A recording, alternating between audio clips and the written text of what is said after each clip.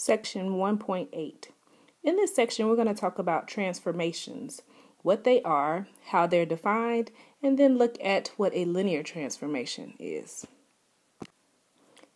A transformation T, which is a map or function from Rn to Rm, is a rule that associates each vector x that's in Rn with another vector w in Rm.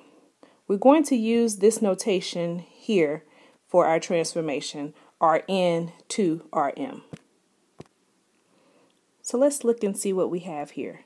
We have a vector x in Rn, which we call our domain, which we say is mapped by some transformation. So we say T of this x vector is mapped into Rm to a new vector w, and our Rm we're going to call our codomain.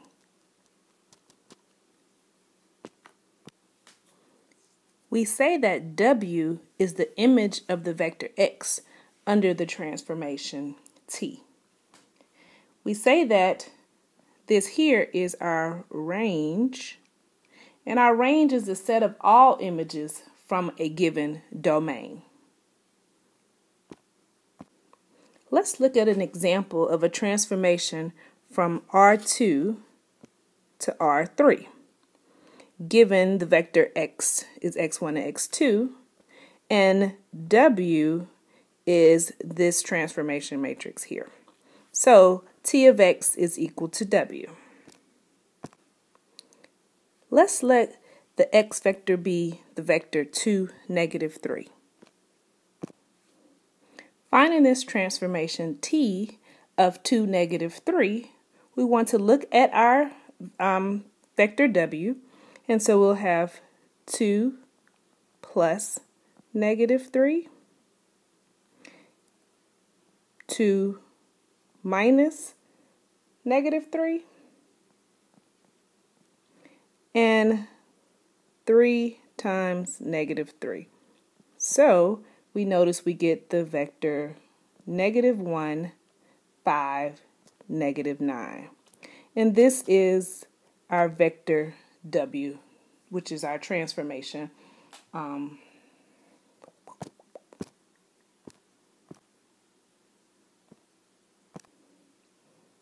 This same transformation can be represented by the following matrix equation. A times the vector x is equal to w. So if we look at the same vector x equal to 2, -3, we can set up this vector equation, which would be the coefficient matrix 1, 1, 1, -1, and 0, 3. And we want to multiply this by the vector x, which is 2, -3. If you do this work, you will see that you get the same -1, 5, and -9 as we did before. We sometimes represent this matrix transformation by this here.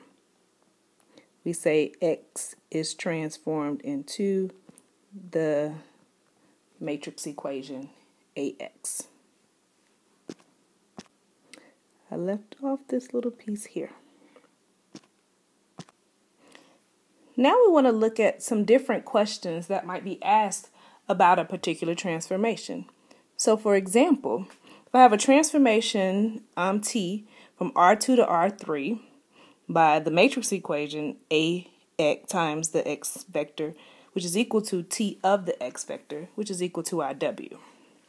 So let's look at this given information here. And we want to find the image of the vector u under this transformation T.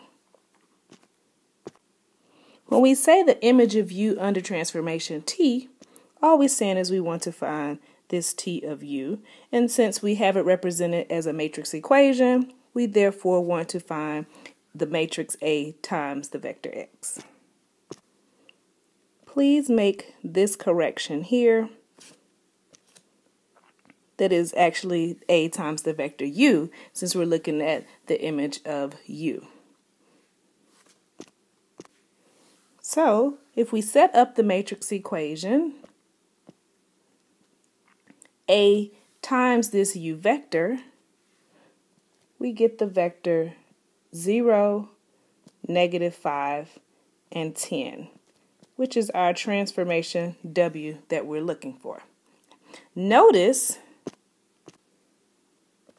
that we are taking a vector U, which is in R2, and mapping it to a vector W, which is in R3. Now, looking at the same vectors from our last example, A, U, B, and C, we want to look at another question. Find the vector X in R2 whose image under T is equal to the vector B. So what is this asking us? We have the transformation of the X vector equal to some vector B. That implies that the matrix A times the vector X should be equal to B. But if we want to find X, what are we actually looking for? We want to find this actual X vector. And so therefore, how do we do that? We can do this by setting up the augmented matrix A with B. Okay? And then actually finding the weights finding the solution to this system. So we see here the matrix A augmented with B. But what do we notice? Okay. For this system to have a solution in R2, what must be true? We know that we must want this whole row, to be all zeros for it to have a solution in R2. You should perform these EROs, but we notice here that we indeed have a row of zeros, so our solution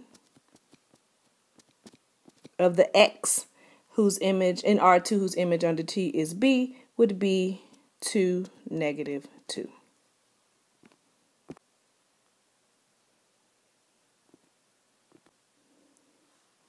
Looking at the same vectors, matrix A with vectors U, B, and C, we might also then ask, is there more than one X whose image under T is B?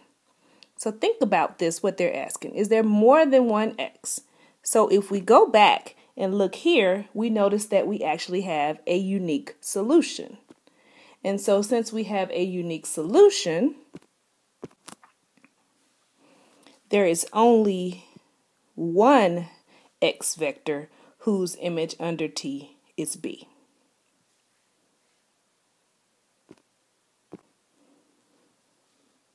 Given the same matrix A with vectors U, B, and C, we might also ask, is C in the range of the transformation T? So what is that actually asking us?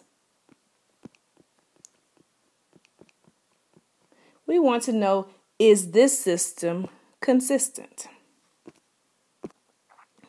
So to find out if this system is consistent, or if C is in the range of the transformation of T, we augment the matrix A with C. You would want to perform these row operations, these EROs, to get the matrix into our REF. And what do we notice here? That our system actually is inconsistent. And since our system is inconsistent, we can conclude that the vector C is not in the range of T. Now we want to look at when a transformation is linear. If a transformation is linear, then these properties hold. That if I do the transformation of the vector U plus V, then is equal to the transformation of U plus the transformation of V. And if I take the transformation of some scalar times the vector U, it is equal to the scalar times the transformation of U. Also, we'll see that the transformation of the zero vector is equal to the zero vector. as well as the transformation of some scalar times u plus another scalar, say d, times a vector v, is equal to the constant times each individual transformation. Notice here that the matrices contain the same properties. And so therefore, a transformation that can be written as a matrix is a linear transformation.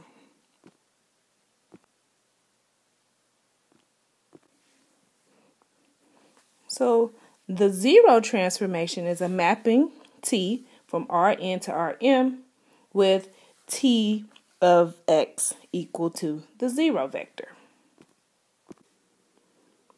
Now, I would like for you on your own to try to prove that the zero transformation is a linear transformation. You want to start this off by having vectors u and v in Rn, and so therefore T of u would be equal to the zero vector as well as T of v equaling to the zero vector. Then you can complete this proof as you have seen the techniques in the last section.